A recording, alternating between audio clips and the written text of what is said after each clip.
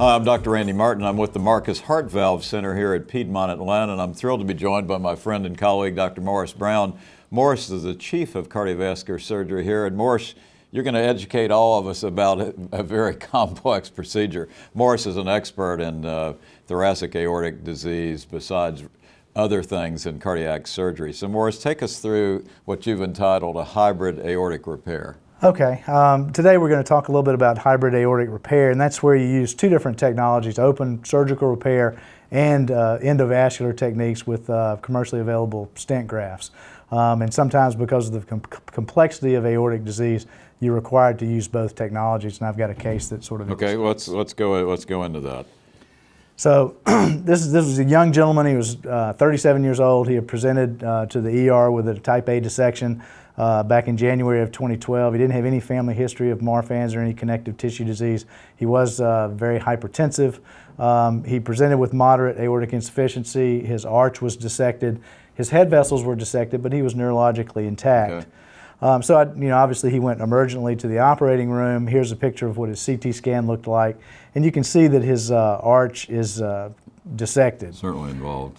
And then these are the head vessels. This is the innominate and his left carotid and left subclavian. All of them contain dissections as well. So this complicates his surgical procedure initially when we took him to the OR. So there's a decision to be made as to what the repair should be when we first took him. Sure.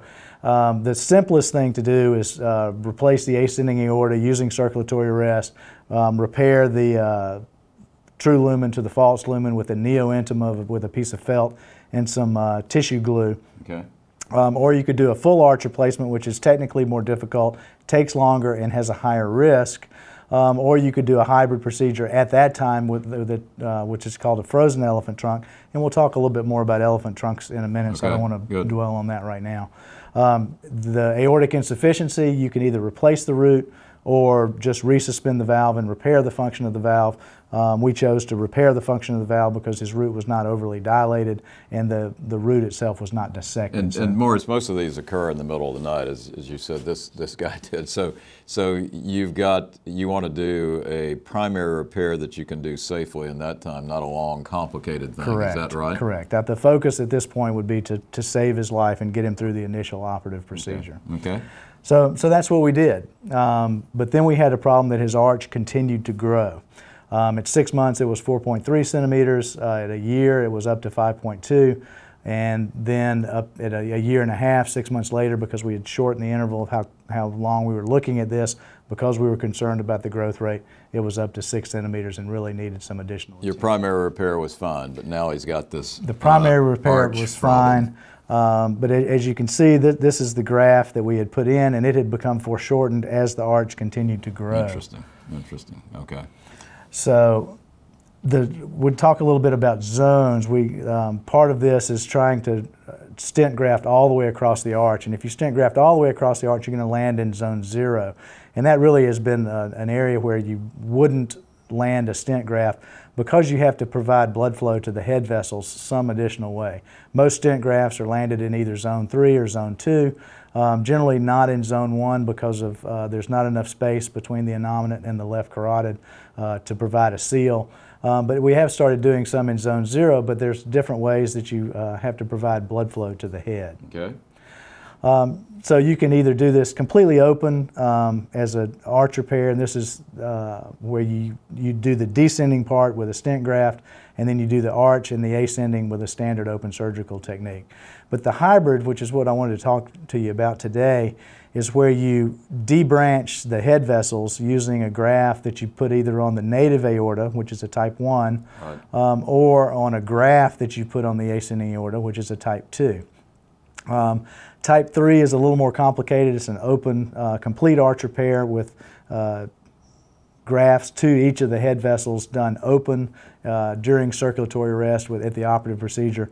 And then completion of this, you leave a portion of graft hanging down into the descending aorta. This is for more extensive disease that continues further down in the descending aorta. And so then you complete that with a stent graft. And this part that hangs down in here is called an elephant trunk. This is a picture that illustrates that. Good. So this is a standard stent graft that you actually invert on itself and then sew it to the distal thoracic aorta and then pull this part back out and sew it to the head vessels. And you can either do it like this individually or you can do it as a small pedicled island.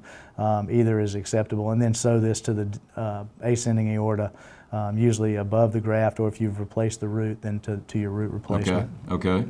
But this part hanging down in this aorta that's big is called the elephant trunk. Correct. And then you can access that through the leg, put a wire up through it. We usually leave some radiopaque markers on the ends of it so that we can see that with fluoroscopy, wire that, and then land a stent graft in that to complete the seal all the way down past the aneurysmal area. Okay. And that generally works pretty well. So let's talk about a few of the technical problems that you might have while you're trying to do some of these complex arch hybrid replacements. Just a few technical problems. Just a few. One is that it's difficult to figure out that the back of the graft is going to land at the same place as the front of the graft, and that's called parallax error. And so you may land the back of the graft, because when the graft's all folded up, you don't know what's the front and what's the back. Okay. So you position it so that one part of it is immediately adjacent to this graft that comes off of the ascending aorta, but it may be the back of it like is shown in this drawing here. That puts the front of it way back here, and then that leaves very little area for this to seal, and you may end up with a leak in that area, and I think we'll see an example of that. Okay. This just goes through the technical parts of a type 1. You don't need cardiopulmonary bypass for it. You place a partial clamp on the ascending aorta, put a multi-branched graft onto it, and this has got 3 branches for the innominate, left carotid, and left subclavian, but then there's this additional branch here that can be used, and in this case there's no cardiopulmonary bypass involved, but you can use that to deploy your stent graft. So this is what it would look like, what these would look like. And then, so this is one in real life. This is the side branch that I was talking about that you would deploy the stent graft through, and then a slightly bigger graft for the innominate, one for the left carotid, and a longer one for the left subclavian. And then this is what it looks like sewn onto the aorta. And this is a still picture, but the heart is beating during this, and you don't require cardiopulmonary bypass. So those are all the options you have for this guy. Those are all the options that we have. So this is what you're faced with. So here's what we were faced with. His aorta had continued to grow, and the problem was not only was his arch big, but his innominate artery was big. His carotid was okay after the first couple of centimeters, but the subclavian was very aneurysmal all the way out until its mid portion. And so all that really needed to come out, or this was going to be at risk for rupture at a later date. And he's only 37 years old. And so, generally you tend to try to do younger patients with a completely open procedure, but there was no open option for him. Correct. And so we really had to have the hybrid approach in order to handle his problem. I see. So what procedure should we do? I mean, he by definition is going to be a type 2 repair because he's already got an ascending graft.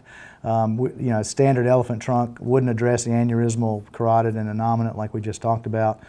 So really the hybrid arch option was really the only option. So here we go. We've opened him up, did not put him on cardiopulmonary bypass, put a side biting clamp on the graft of the ascending aorta, and put a branched graft and sewed it to all the vessels. So it's open to the innominate, which supplies the right subclavian and the right carotid. It's open to the left carotid and the left subclavian as well. Once we did that, it was time to land the stent graft.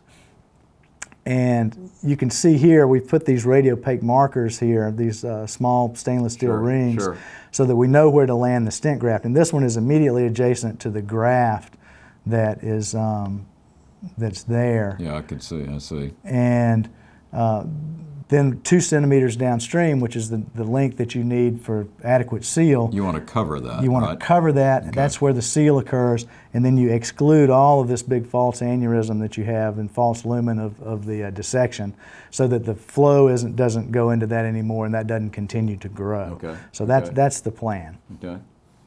So we'd started accessing this from the arm, from that side branch, and every time we would put the wire down, it would go into the false lumen. Looking at it by fluoroscopy, you can't tell, but you can place intravascular ultrasound on it, and you can easily tell whether you're in the true lumen or the false lumen. You really want to be in the true lumen where the blood should be, so that everything that's downstream from you is well perfused. So every time we put it in, it went into the false lumen. So what we did was we accessed it through the leg and actually put a snare up, made sure that the one from the leg was in the true lumen, and then grabbed the wire up in the arch and pulled it into the correct position so that when we deployed the stent graft, we knew it would be deployed in the correct lumen. So here's what happened once we deployed the stent graft. And the story doesn't end yet. The story is not over yet. So let's see, that's okay. I've got it. Pacify this a little bit. That's fine. So here's the angiogram. There's the O-ring, and you can see that our stent graft, instead of landing at this first O-ring where we wanted it to land, has landed at the second O-ring.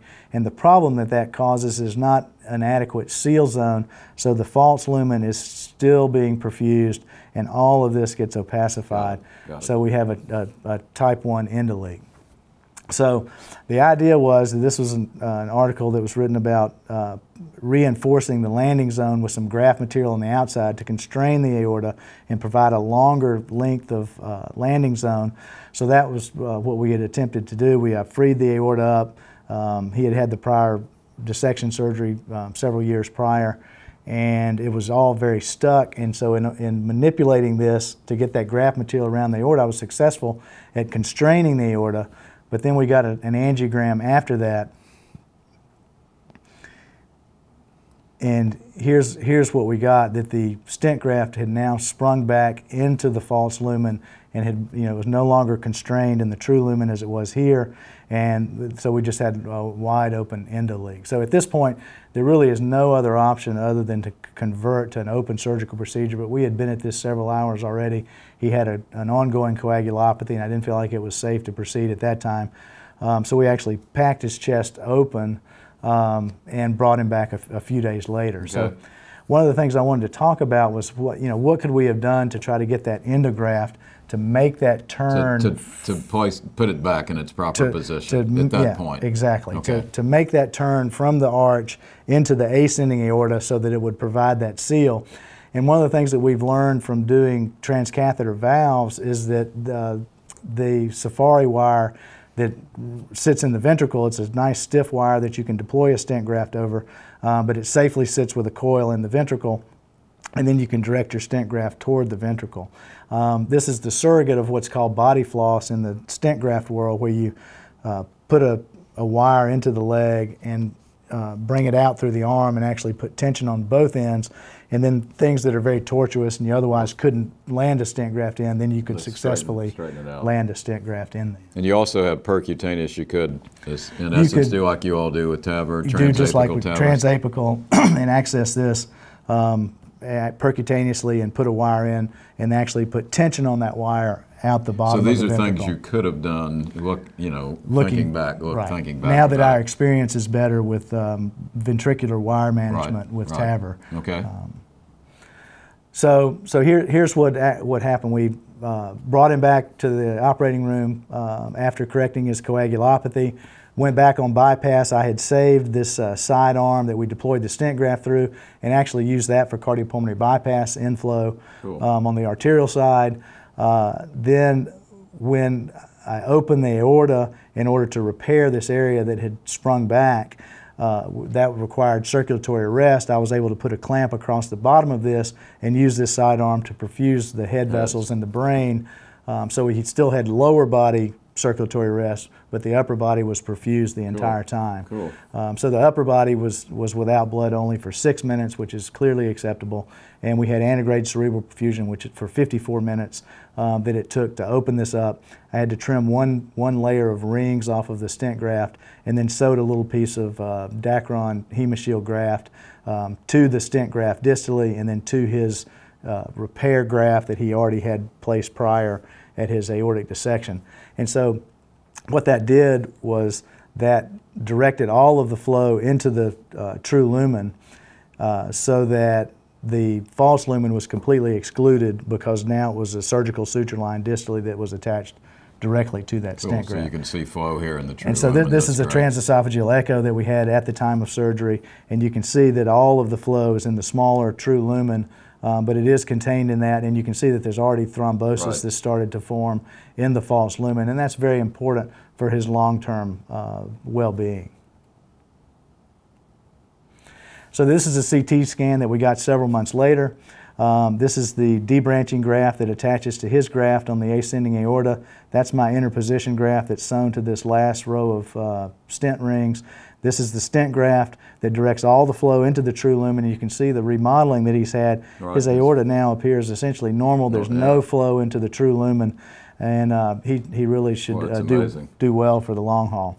So here he is back for one of his post-operative visits, and he's active and back doing everything that he was doing before. So Morris, this is obviously a super complex case, and you know, if the same thing happened today, okay, so you've had, you know, you do a lot of the TAVRs, you've had extensive wire experience, all those things. Would you do it any differently today, this case? The only thing that we would do differently was we would probably try to extend the stent graft proximally at the time of the first surgery with the wire down into the ventricle. Okay. I think we would do that part differently.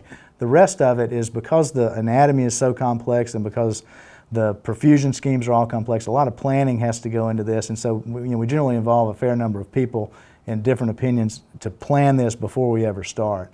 And this case was done with me in conjunction with a vascular surgeon, but many of these cases we even that would involve the ascending aorta because of the parallax issues and the importance of the fluoroscopy angles, we would involve an interventional cardiologist. Yeah, no, I mean, it's a fabulous case. And the only other question I'd have is it characteristics after a type A or type 1 dissection to see this rapid progression of the arch? And not usually. I mean, it seemed a little bit unusual to me. This is very unusual, and I've got a large number of these patients that have had type A dissections that I follow longitudinally, and it's very rare for them to develop. And he has no other signs of any